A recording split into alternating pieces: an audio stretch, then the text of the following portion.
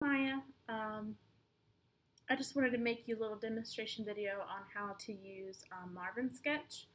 Um, it's a very awesome little piece of software that only takes a little while to learn if you're willing to go through the shenanigans of downloading it. And you are probably better with technology than me, so you probably won't have as hard a time. And it may look different if you have a Windows computer, but Marvin Sketch, once you download it, should be wherever your applications are.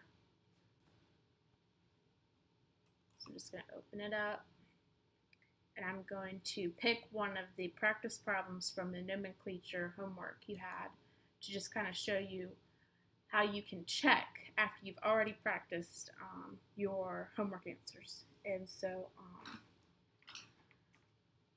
I'm just going to pick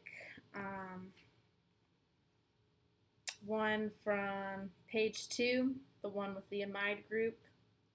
And I numbered it number 20. I went through and numbered them. So I'm going to show you how to draw it, talk about how to name it, and then we're going to check it. So this is where you pick your bonds. Undo, redo, you can erase. These are your common elements, and if you want something other than these common elements, you would go to Atom, Periodic Table, and pick whichever atom you wanted. Make sure it's highlighted before you hit close, and then you can just put it in there. And they have a great little thing also that kind of checks the validity of what you have put in, check structure. And this just shows that you haven't violated any octet rules or anything like that. It doesn't guarantee that you drew it incorrectly. You have to double check against your drawing.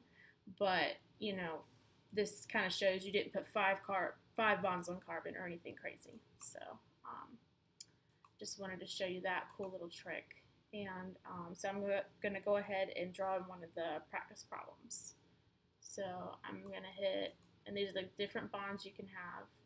I'm just going to hit single, nothing complicated. And I just like to start by building the chain. So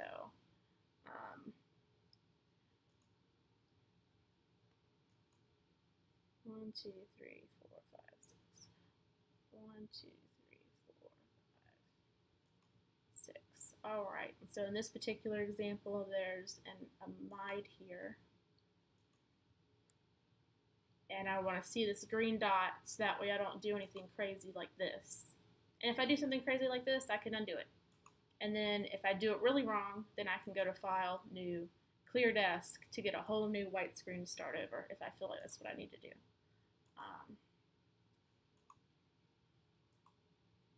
So there's an amide group here. There's also a methyl group. Oops, single. Methyl group. And this one is a ketone, so there's a C double bond O here. So I'm just going to pick the double bond.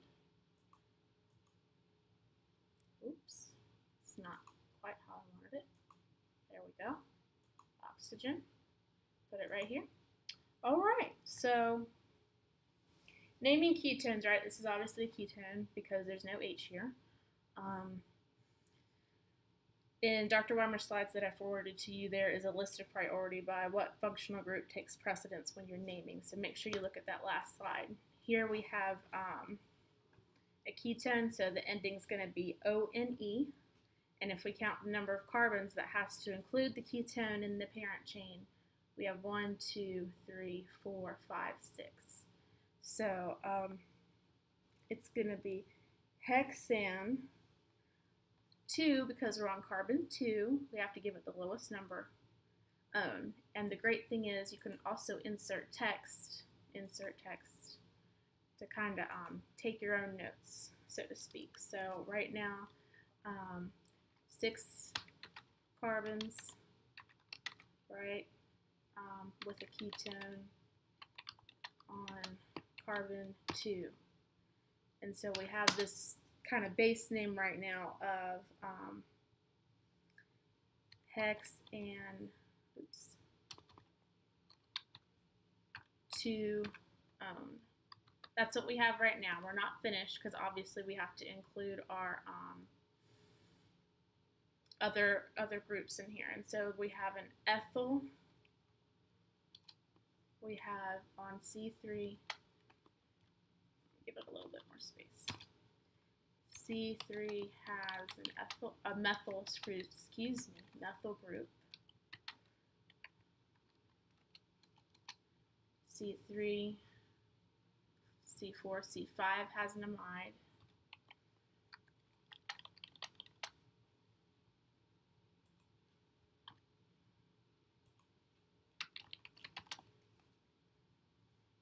Which is going to be amino. And so what is this going to be when we bring it all together? And so we have hexane 2-one, and we know from our organic 1 that we have to do this in alphabetical order, not necessarily in the order of which carbon it is. And so we're going to have 5 amino, because A comes before M, 3 methyl, hexane 2, because our ketone's on carbon 2, own, spelled like 1, but is indicative of the ketone. And so now we're going to check it. So let's go to File, Import Name, and I didn't put in all the dashes. Depending on how picky your instructor is, you may or may not want to make sure you do that. So let's compare.